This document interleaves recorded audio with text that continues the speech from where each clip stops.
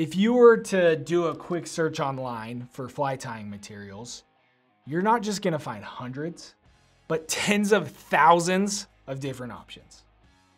Getting into fly tying can often feel like walking down the aisle of your local arts and crafts store more than it does fly fishing. But that's what makes it awesome. You're able to use your creativity and make your flies unique and more effective. My name is Alex, and I'm one of the team members here at Ventures Fly Co., and this is Module 3 of our Beginner Fly Tying Masterclass. The goal of this video is to help categorize and clarify the most common fish favorite fly tying materials so that you'll be more confident the next time you want to tie up a new pattern and start looking for materials.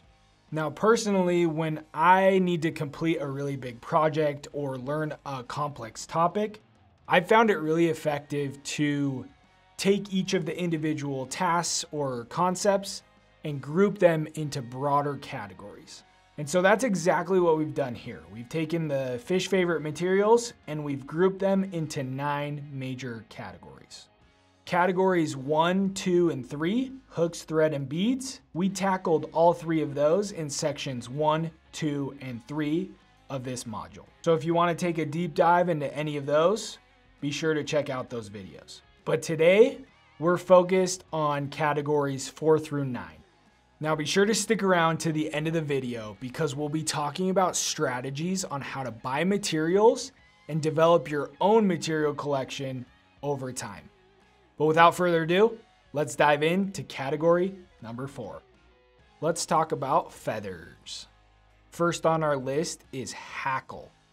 So hackle is so important to fly tying, it deserves a spotlight of its own. It's used for dry flies, nymphs, and even streamers.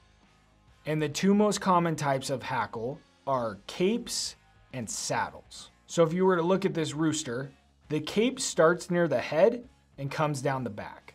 The saddle sits just below the cape. And what makes them different is the cape has a larger range of sizes when compared to a saddle. So if you were to pick up a cape, you'll likely find a few feathers that you could tie up really small dry flies, all the way up to something you could use on a streamer. But saddles don't vary much in size. If you find one feather in that 14 to 16 range, that's gonna be very similar to the rest of the feathers in that saddle. If you purchase a high quality cape or saddle, that's gonna have enough feathers to tie hundreds, maybe even 1,000 flies. And these aren't just your average everyday chicken feathers. These roosters have been selected and bred for over the past 30, 40 years, specifically for fly tying. Rooster feathers have stems that are thin and pliable, and their barbules are stiff, straight, and web-free. Absolutely perfect for tying dry flies. But we do need to distinguish between rooster hackle and hen hackle. Hen feathers, on the other hand, are soft and webby, making them absolutely perfect for soft hackle wet flies or nymphs. And hackle can be found in a wide variety of colors, both natural and dyed. Some of the most common are grizzly, brown, cream, light, medium, and dark dun. But something to keep in mind, not all hackle is created equal. Depending on the company, they actually have grading systems with 1 or gold being the highest quality and 3 or bronze being the lowest. And here at Ventures Fly Co., we use what we would consider and what most of the fly fishing world would consider the highest quality hackle on earth, and that's Whiting Farms hackle. The feathers are super long, they're really consistent, they're really high quality, and investing in a saddle or a cape like this, it's gonna last you for years to come. All right, let's talk about the second feather on our list, and that's pheasant tail. This is a very common material, and a great example of this is the pheasant tail. You actually use it in 4 different ways. You have it as the tail, as the body, and for the legs and wing case. Another common feather is peacock herl. So going back to our pheasant tail, you can see that it's used right here on the thorax, and it's also the material used on the body of a Grivis gnat. Another common feather is marabou. So you'll find that in a lot of streamers. Here we've got a woolly bugger. That's what the tail is made of. Next is Coul de Canard, or you'll mostly hear it called CDC. That has a number of uses, but one of the most common is the collar around certain nymphs. Next, you've got turkey feathers. A great use for these are the wings on something like a caddis or a hopper. Next, we've got partridge feathers. These are also great for soft hackles. And then last in our feather category is goose buyouts. These are often used for tails on a bunch of different nymphs. Here, you can see it on a copper john. Now, this is not an exhaustive list of all of the feathers used throughout fly tying, but these are some of the most common and frequently used. All right, let's dive into category number 5, dubbing. Dubbing is a word that you're gonna hear a ton in the fly tying world. Now, I'm probably gonna get a little heat for this, but if I had to explain what dubbing was to someone who had never seen it before in their life, I would describe it as fancy dryer lint. You know, that stuff that you pull out of your dryer after a few loads? It's got a very similar texture and look, but it's definitely more complicated than that. Dubbing's used to create a, kind of a funny term, a dubbing noodle, and wrap it onto your dry fly, nymph, or even streamers. And there are 3 different types of dubbing. You've got natural, you've got synthetic, and you've got a blend. So natural dubbing is actually fur that's been cut closely from the hide and then blended together. So you've got hare's ear, you've got rabbit, you've got beaver, you've got possum, you've got squirrel. And then synthetic, it's not from fur, it's not a natural material, but something that has been synthesized specifically for fly tying. And so things like superfine, UV ice dub, antron, and even metallic dubbing. And so blended dubbings are when you take a natural and you take a synthetic and you put them together. So like a hare's ear and a UV ice dub. You put those together and you've got this natural looking hare's ear with a little bit of flash from that ice dub. And so every type of dubbing is going to have different characteristics. And so one important characteristic is fiber length. So on one end of the spectrum, here we've got some rabbit, and you can see those fibers are quite short. And then if you go to the other side, you've got antron, and those fibers are really long. And then another important characteristic is texture. And so on the left, you've got that UV ice dub, which is very coarse, and you can compare that to the super fine dubbing on the right. Its texture is much more fine. You can't even really see the individual fibers there in that picture. That's how fine it is. And so when we're attaching this dubbing to our thread and forming that dubbing noodle, that long and fine dubbing is much easier to apply than the short and coarse dubbing. So something like super fine dubbing that has a fine texture and long fiber length is going to be much easier to apply than something like ice dub that's more coarse and has a shorter fiber length.